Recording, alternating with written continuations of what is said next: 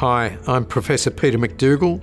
I graduated from Haileybury in 1967. I'm now the Chief Medical Officer and Executive Director of Medical Services and Clinical Governance at the Royal Children's Hospital. The main thing for me was the education. But the main teacher who influenced me the most is Johnny Neal. He took me for chemistry in Year 12, or matriculation as it was called then. I didn't do very well in the other sciences, but Johnny Neal was incredibly influential, and I got a very high mark in chemistry in that final year, which got me into medicine. I spent my first 6 years, undergraduate years, getting my medical degree at Melbourne University. Then I spent 2 years at what was then Panch, or Preston and Northcote Community Hospital. I was very keen on pursuing a career in obstetrics, and in fact my mentors there very much encouraged me. So I went and applied for a job in the training school, but I got knocked back.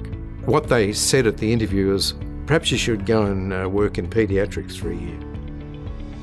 So I went and applied at the Royal Children's Hospital, and they took me straight away, and I just fell in love with the practice of paediatrics.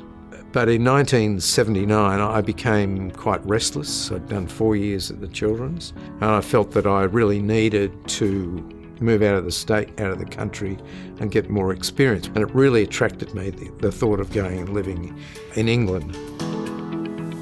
It wasn't until I moved to Bristol that I realised how good the Royal Children's Hospital in Melbourne was.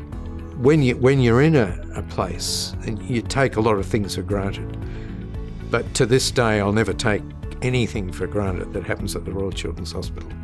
It is an amazing place. People ask me, why paediatrics? It's very heartbreaking. You see all the sad things. And the answer to that is yes, you do. Do I come to terms with that? No, I don't come to terms with that. That is very sad when children die or are disabled. But the rewards are also immense. You go into medicine and paediatrics to make a difference. And that's what really charges you. To me, to help people was why I went into medicine, actually.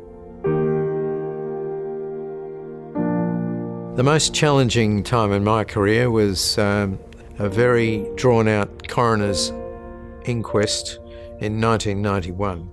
A colleague of mine and I looked after in 1989 who had very major disabilities, and the parents and us made a decision not to pursue active, very traumatic surgery. And just before the child died, the Right to Life Association intervened in the hospital, and they reported this event to the police, and the police came and interviewed us on a Friday afternoon, which I had vivid in my memory, and the policeman leaned forward and said to my colleague, "If you say anything further, you could be charged with attempted manslaughter." The coroner came down very heavily in favour of the management that my colleague and I gave, and the hospital gave, to the child and to the parents.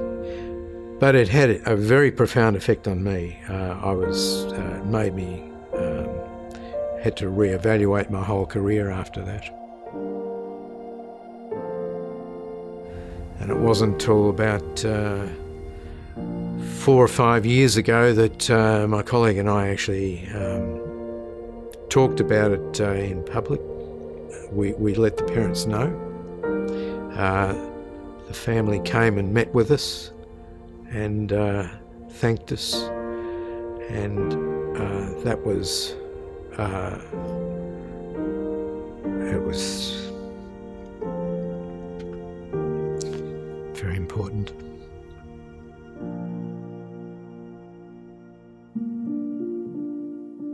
One of the clinical achievements that I'm most proud of is introducing high frequency oscillatory ventilation to Australia. We taught other hospitals in Australia how to use it, and it's now standard practice throughout the country. We got sent this tiny little baby from another hospital, and the neonatologist there said her brother just died, and she had a twin, and look, she's going to die too, but I've heard about this ventilator. You want to give it a go? And sure enough, she was absolutely critically ill. And we tried a technique of this high frequency ventilation, which did improve her, but it wasn't getting her better. But we'd learned in the laboratory, we altered the settings, which was to lower the very high frequency rate.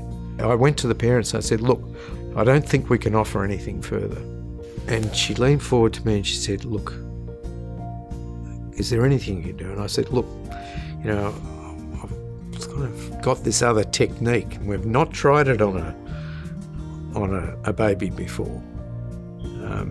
And she said, please try it. And we tried it, and she got better within a few days. It's extraordinary. And she just continued to improve. So it was pretty special.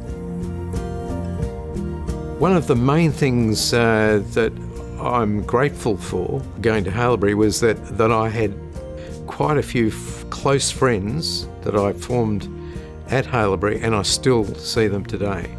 And Peter Atkinson, Lou Irving and I have been walking along Elwood Beach since 1984.